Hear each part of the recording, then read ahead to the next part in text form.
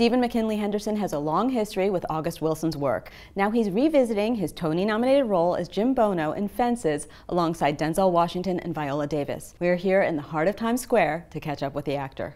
Hey, Stephen. Hey, Beth. Thank you for coming in here today. Oh, it's a joy. You are in a gorgeous, gorgeous film adaptation of Fences. So beautiful. Tell me what it means to you as one of the foremost, and I say this as a compliment, but it's true. You're one of the foremost interpreters of August Wilson's work. Well, I'm in a great family. In a brotherhood. A great brotherhood, great fellowship of actors who have been very fortunate to be able to work on that great playwright. Tell me what it means to you to be in the film version of Fences. I'm telling you, it's like my misspent youth was well spent. Every step, I feel like every step, really, and I mean it so, every step of my professional life was to lead me to be a part of this film, and especially in Denzel's hands. And this film is a long time coming. Yeah, yeah. I mean, the screenplay is by August Wilson. He's been gone for almost a decade. Yes. You're bringing August Wilson to a whole new audience. It's wonderful. It's just wonderful. You know, I had the great fortune to work with John Houseman when he was starting at Juilliard School, and he used to tell us about Olivier when he decided to do the Shakespeare plays on film, and the purists who said, don't do that, it'll be terrible, people will not do those plays, and you know, that was absolutely ridiculous. Like we're going to stop doing Hamlet? Right, going to stop doing that, you know, but I think how fortunate I am to be here now when this wonderful actor happens to be poised to bring August plays to this much larger audience that has ever seen the work. So you've done, I'm going to say like 16 or 17 productions of August Wilson's works. You've been in 8 out of 10 of the Century Cycle. Is that correct? That's right. That's right. 8 out of 10, and some repeats. So and you know, so yeah, you're right. You're right on all counts. In doing so much of his work, what have you learned about his musicality and his exalted language? Yeah, well, see, I call it the blues iambic. And because there's a blues poetic inside it, I mean, you can hear it, and it comes in threes. Like August would say, I didn't say that, you didn't hear me say that, I didn't say nothing like that.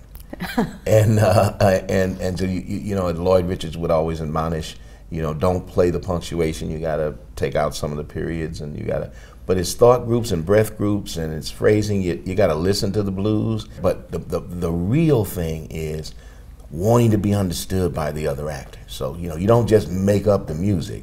The music is directly connected to the need to be understood by the other person. And that's what drives it. And it's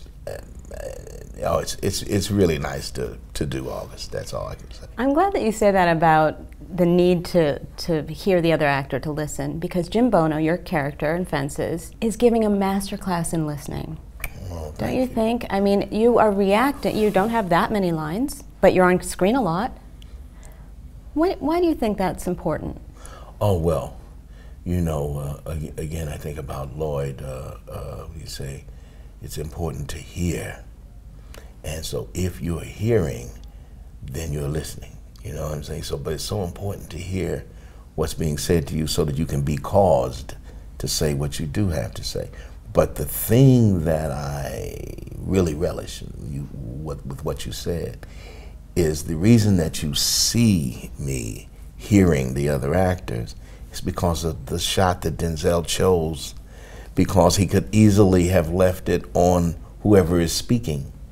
But when he puts together this tapestry of this play, and so many times he takes care of every other actor, so you do get to see many times what I feel about what's being said because of his selection of shots. Do you think that Denzel Washington's understanding of August Wilson and having it in his bones because of doing it on Broadway, with the, I guess I'll call them the adult actors that are in the film, also did it in the Broadway revival, which you were Tony nominated for, do you think that allowed him to have more space with it, to know more about it? Oh yeah, I absolutely agree, and I'm sure he would. That it was a wonderful, and you know, he asked for it because they were quite willing to do this film with Denzel and Viola, you know, without it going to Broadway. He said, I think I need to do this on stage first.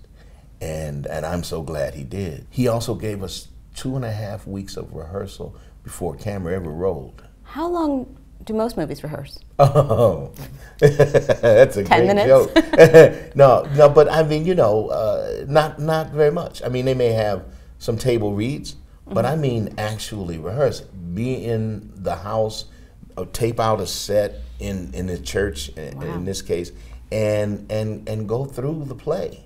Let's talk a little bit about the community of actors, the brotherhood of August Wilson, actors and directors that you have worked with, including Lloyd Richards, including Kenny Leon, and now including Denzel Washington. Marion McClinton, of course. Walter Dallas. And Charles S. Dutton, who you yeah, not only did August Wilson plays with, but also did Death of a Salesman, right? Yes, yes. So you've done a lot of work with the same people who have come up with this. Mm-hmm. I studied with Lloyd. I didn't do a play that he directed, but I studied with Lloyd, and that was for 3 years. Just and Lloyd was a champion of August Wilson's work. Oh yeah, yeah, and but the community of actors, if you had August in rehearsal with you while he's working on a play and handing you lines and that community of people, and then every actor that gets to do the plays, there's an immediate affinity, with that. But when I think of what you're saying, what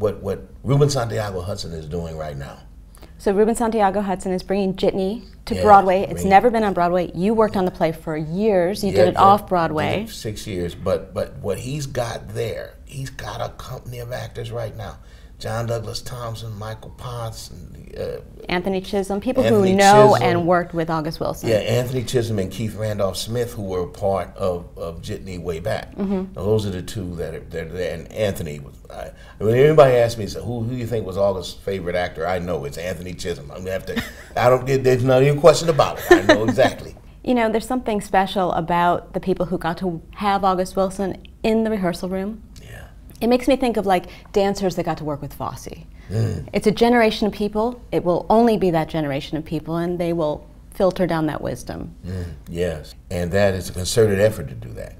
There's some really wonderful directors and educators, and Felicia Rashad and Michelle Shea and Ruben and I are always trying to find a way to pass this knowledge on. And well, you're a teacher and a professor.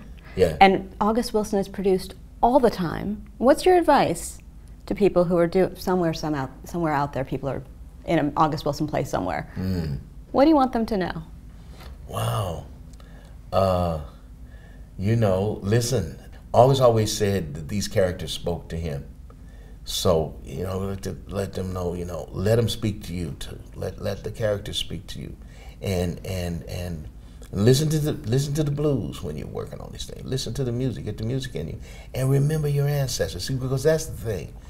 August really, he heard the people talking on the front porch and in the backyard and in the barbershops and in the barbecue places, and he listened. And he listened to his grandmother and great-grandparents. I would say that to them too. Go to the oldest member in the family and listen to the stories, and open up. If you have a family album, if you're fortunate enough, look at those pictures in that family album. Go back, find out what decade your play is set in. See if you can find a picture from someone in your family from that decade. But, connect those dots. Connect those dots. And the rest of it is, if you're an actor, remember the joy that you wanted to do this, because that's what he wrote it for you. He wrote it for you. It's not that it comes naturally to you.